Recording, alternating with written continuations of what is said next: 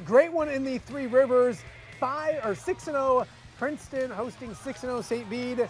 First play from scrimmage, Augie Christensen, 80 yards all the way to the house as he makes that last guy miss. That's the way you start a game. That's the way you calm any nerves.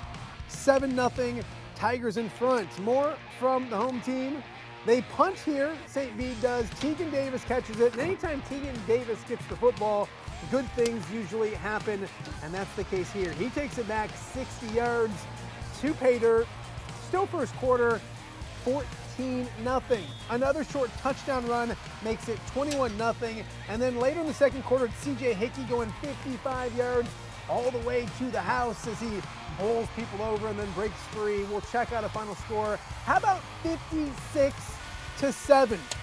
Princeton cruises, and we're lucky enough to be joined by the head coach of the Princeton Tigers as Ryan Pearson joins us. First off, Coach, thanks for staying late. We appreciate it on a chilly night. Congratulations on the victory, 56-7. This team continues to impress. You got to be proud of your guys tonight.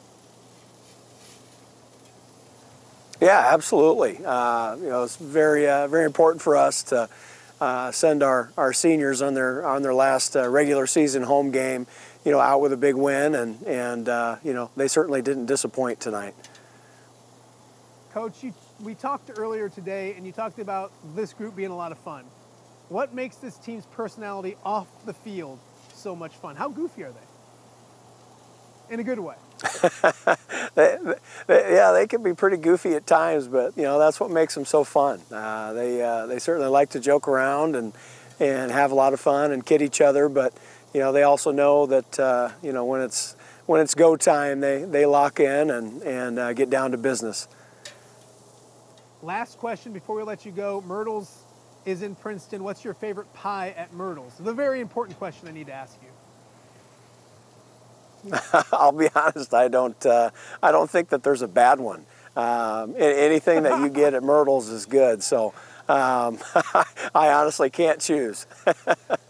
That's a good answer. You're just trying to get free pie, and I appreciate that. Coach, thank you so much. Best of luck. Thanks for staying up with us, and we'll talk to you real soon. Awesome. Thank you for having me.